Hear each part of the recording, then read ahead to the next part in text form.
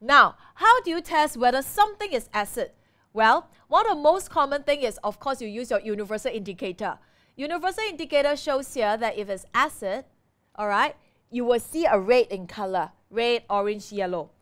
Of course, the more acidic it is, the color will be over here. This is the weak acid, all right? So, I have with me here sulfuric acid. Now, before I put in the universal indicator, you can also use two things, either a blue litmus paper or red litmus paper, okay? But let me see. If I put the red litmus paper in, anything, any color change? Nothing, because this is acid. But if I put the blue one in, can you see that it actually changes color to what color? Pink in color. Can you see? All right, pink in color. So you must be careful. When you when you test it with litmus paper, if it doesn't change with a red litmus paper, it doesn't show that it's an acid. It just shows that it has no reaction with the red litmus. But if you want to test if it is an acid, you have to use blue litmus paper.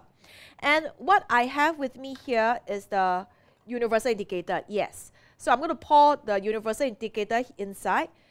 Okay, you see a good red color forming. Red, pH 1. Acid. So, what are the properties of acid, physical properties of acid then? Well, one of them is it turn universal indicator red. Secondly, can you see over here? They all have what ions? Tell me. H plus ions. pH range from 0 or 1 to 6. I write 0 to 6, okay? So, some of the scale will give you 0, some of the scale start from 1, but it doesn't matter. It is considered as a strong acid if it's 0 or 1. 6 is the weak acid, 7 is neutral. Now, lastly, okay, it tastes sour.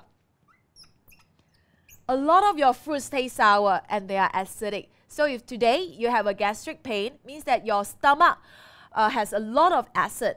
Should you go and eat some more fruits to make yourself have a tummy ache? Of course not. Eat something that's alkaline, okay?